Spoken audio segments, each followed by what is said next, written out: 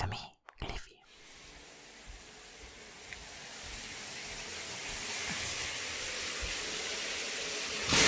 No more Fantastic Beasts. The plot sucks. It makes no sense. It's a pointless movie.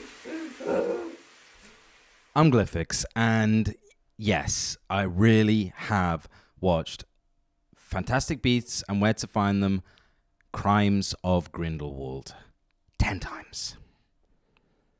Now, the reason I'm making this video now, rather than say at the first time or the 5th time, or maybe back when the movie was released a year ago, maybe it's a little relevant by this point. Debatable. But the reason is that for the first time ever, I watched the first Fantastic Beasts movie last night. And all it has done is highlighted to me how bad of a movie Crimes of Grindelwald is. So, okay, I'm going to go a bit, I'll start off telling you why I've watched it 10 times, and then I'm just going to give you a couple examples about what makes the second one so bad compared to the first. But, okay, so me and a friend of mine, Ollie, have decided in the past to watch a movie 20 times. We did it first with Night at the Museum 3. Now, we have a couple of rules for choosing our movies. So the first of them is neither of us need to have to have not seen the movie. Secondly, it can't be a good movie, because then you're just going to ruin a good movie for yourself. And thirdly, there's some rules around the actual viewing. So we aim for once a week, and no phones allowed, no pausing, no rewinding, no fast forwarding. It's just straight watching the movie. So we were inspired by a podcast actually called The Worst Idea of All Time, where they watch bad movies multiple times, more than 20 even. They do 50 or 100 watches of a movie. And that's kind of what inspired us to do this the first time. And with Night at the Museum 3, it's not a terrible movie. It's actually even pretty good. And there's so much stupidity and kind of jokey stuff in there that it just made it super entertaining. So, it's been a couple of years now since we did that, and we thought, hey, that was fun. Let's do it again. Finally, after lots of chats, we settled on Crimes of Grindelwald. Now, neither of us had seen either of the movies, but we knew the second one was renowned for being terrible. One thing we failed to check at the start was how long it is. It's like 2 hours. It's 2 hours, 13 minutes long, which incidentally is the exact same amount of time the first one lasts, which is weird. Yeah, so we've watched it 10 times now, and we decided at the start, after 10 watches, we'll watch the first one as well and see if we can, gain some more information from that.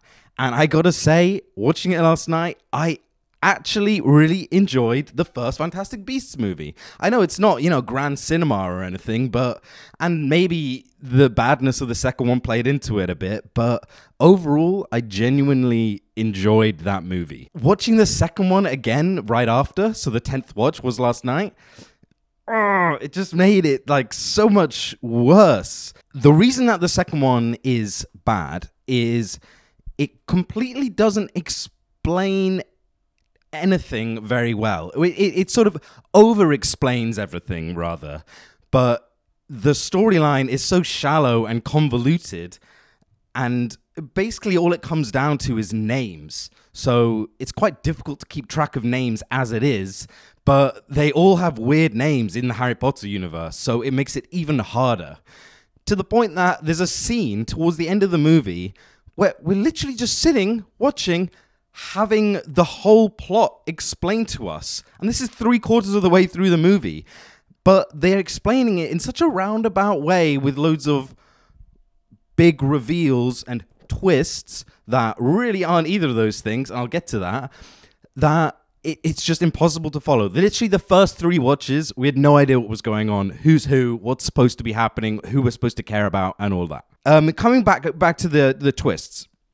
So the first movie, by the way, spoiler. The first movie has a fantastic, again, I'm working in the realms of this isn't grand cinema and this is just a blockbuster, easygoing movie. So, take what I'm saying with a pinch of salt. It has this great twist towards the end that actually the guy who we thought was, is he a bit bad? Is he a bit good? Turned out to be Grindelwald, the big bad guy. He's basically Voldemort for these movies. He is. He's just Voldemort. That's all he is, basically. It was so kind of well done that it made complete sense. And we were both completely shocked. Like, oh my God, it's actually Grindelwald. Compare that to the second movie where the twist... So it's all around this kid called... we call him Cadence. I think it's Credence or something like that. And the whole movie is kind of about him finding his origins, but it's also not really about him. He's not even in it that much. And towards the end of the movie, we have this kind of thing where they're going, oh, you're a Lestrange. You're a Lestrange's son. A second later, they reveal, no. He's actually not Lestrange's son. Lestrange's son died. So it's like, okay, so... we spent this much time not knowing who he is. We find out who he is for about 2 seconds, and then we're told that's not who he is. Is that a twist? I don't know. And then right at the end of the movie, they go, oh, you're Dumbledore's son. But by that point, we haven't really had any build-up. We've kind of had, like, no build-up. Hey, here's the big reveal. Okay. Big reveal's cancelled. Oh, okay. And then a bit later on, hey, another big reveal. But by that point, we don't really care and we're just confused. So the first one, did it completely differently. It just completely made sense. Even at the start of the movie, they show a little bit of Grindelwald's blonde hair, which maybe you wouldn't actually know about unless you had watched the first one. But it was a bit kind of... questioning, like, blonde, who is that? It makes sense in the context of the movie. Okay, I've got one more just fantastic example of how badly done the second one is, and the only word to describe it is ham-handed. There's a character called Queenie who can read people's minds. Now, in the first movie, there's this really nice scene with Newt, who's the main character, and she's kind of reading his mind, but there's no voiceover. There's no, hey, this is what he's thinking. It's just all shown from her reactions. She's saying, you cared about her, didn't you? That kind of thing. And you get what he's thinking from the context of what she's saying. Compare that to the same type of scene in the second movie where they literally have a voiceover of him going, stop reading my mind. You put a spell on him, didn't you? Which... I mean, for a start, makes no sense. He goes, you put a spell on him, didn't you? Stop reading my mind. Why are you directing questions at her in your mind when you don't want her to be reading your mind? I don't understand. It's like you're trying to have a conversation with her one-to-one, but you don't want her reading your mind, so why direct questions at her? As well... the voice, they put this lame voiceover to perfectly just to explain and show what he's thinking. But he could have easily just said that out loud. He could have just said, you put a spell on him, didn't you? That's what he says in his mind. Just say it out loud. It's not like a secret. Whereas in the first one, it's like, okay, he's thinking that, she's reading his kind of feelings about this woman that he lost or whatever.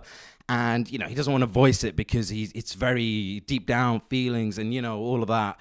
And they don't spell it out. They just take it. You just take it from the context. Absolutely. By the way, as a side note, South Park does this all the time with Kenny. Kenny, you obviously can't understand most of what he says. And they don't really spell it out. Often movies and TV shows, they'll go, and then the other characters go, what do you mean you think that the pizza box is too old to save pizza in? They're kind of explaining it in a roundabout way, exactly what he said. It's like he may as well have just said it. Whereas a lot of the time, anyway, in South Park, they'll just tell it from the reaction of the characters reacting to what he's said, even though we don't know what he's said, but we can get it from the context. It's a much smarter way of storytelling and script writing and all those things. It's so much more interesting rather than treating the audience like absolute babies and just spelling it out. I mean, I know it's a kid's movie, but they didn't do it in the first one, and the first one has the same audience as the second one, so I don't really get it. Okay, last point. The writers of the second movie, I swear, didn't watch the first or watched a completely different film. I don't understand it. So none of the consequences from the first one actually follow over to the second. And not only that, they actually wipe them out completely. So at the end of the first one, Grindelwald gets put into prison, okay? 30 seconds in, he gets out of prison, breaks out in the second movie. I mean, you gotta have a bad guy. All right, we'll let it slide. One of the main characters, the only Muggle main character, the fat guy, whatever his name is, and yes, I have watched it 10 times, but it is very hard to follow a movie, so that's why I don't remember any of the names. He gets obliviated in the first one, meaning he gets his whole memory erased and he has no memory of anything magical. 5 minutes in, they literally just go, oh, didn't work. Yeah, it didn't work. It sounds like I'm joking, but it literally goes, yeah, it only removes bad memories, and I didn't have any. Hey, what? That's not how the spell works. That's stupid. What do you mean you didn't have any bad memories? Like, what? It makes no sense.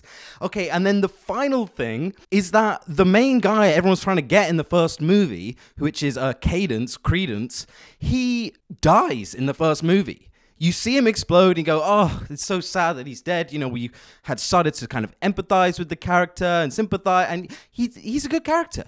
And he dies at the end of the first one. 5 minutes into the second movie, oh yeah, he didn't die. Why? What do you mean? Was there some magical cool thing that happened? You know, like someone swooped in at the last moment, or some weird spell we never heard. He just didn't die. Okay. So what was the point of this whole thing? It could just be a standalone movie. It's just ridiculous. Overall, don't watch the second movie.